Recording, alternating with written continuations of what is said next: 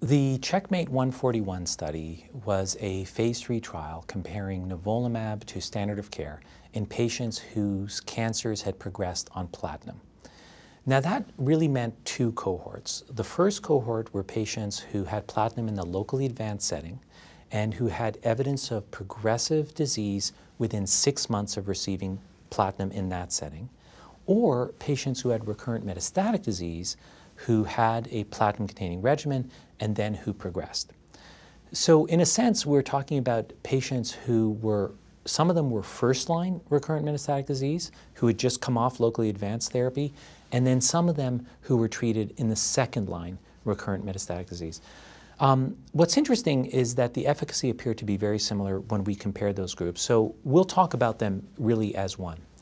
These patients were enrolled on a 2-to-1 ratio to either receive nivolumab or standard of care. Standard of care consisted of investigator choice, either methotrexate, docetaxel, or cetuximab, which are quite reasonable choices in this setting. The control arm of investigator choice fared exactly as we would expect it to. Single agent response rates, a 1-year survival of 17%, a median progression-free survival of about 2 months. That's exactly what we'd expect from methotrexate, docetaxel, or cetuximab in patients with recurrent metastatic disease. What was really encouraging and heartening was to see how well nivolumab did in this trial.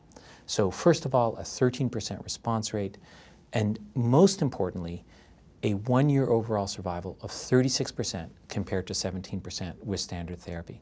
And so now, really, nivolumab is standard of care for patients who are who have recurrent metastatic head and neck cancer, whose cancers have progressed on a platinum-containing regimen. And not only that, but the efficacy came with a very favorable toxicity profile of 13% grade 3 or 4 serious adverse events. So Checkmate 141, I believe, is a game changer in the treatment of recurrent and metastatic disease.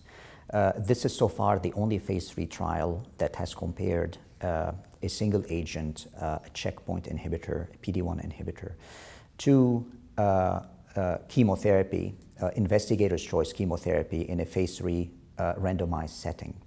So prior to this trial, there was really no standard of care for patients who have had recurrent or metastatic disease, and if they failed platinum-based therapy.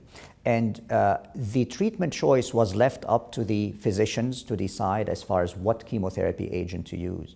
But this is not the case since Checkmate 141 has been completed and reported.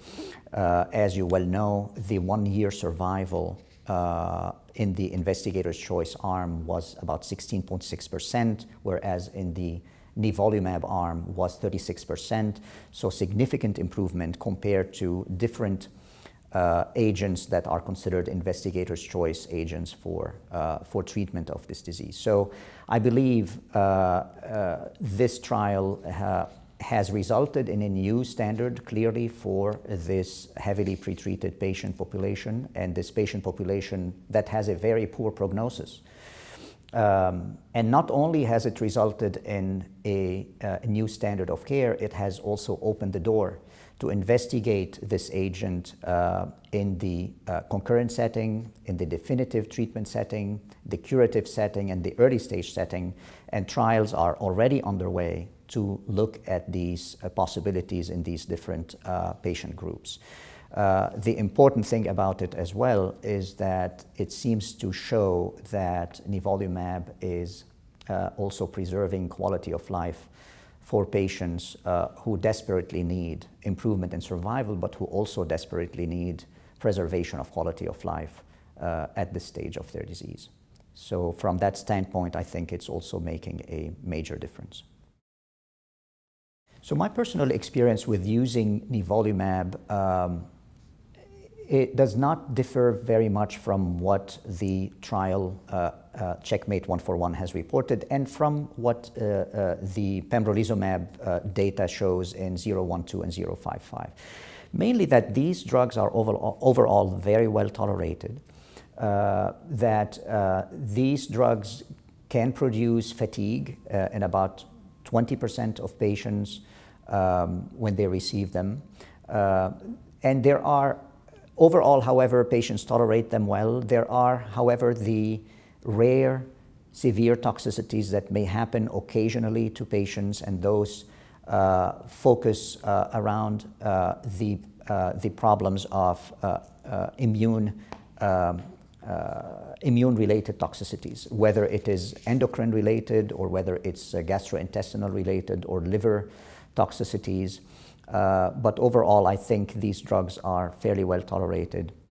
As far as the response rate to these drugs, as expected, they may produce deep and early responses in a small proportion of patients, but I think the vast majority of patients will basically have stable disease over a long period of time, and more importantly, as indicated, their quality of life seems to be fairly well preserved when they receive these drugs.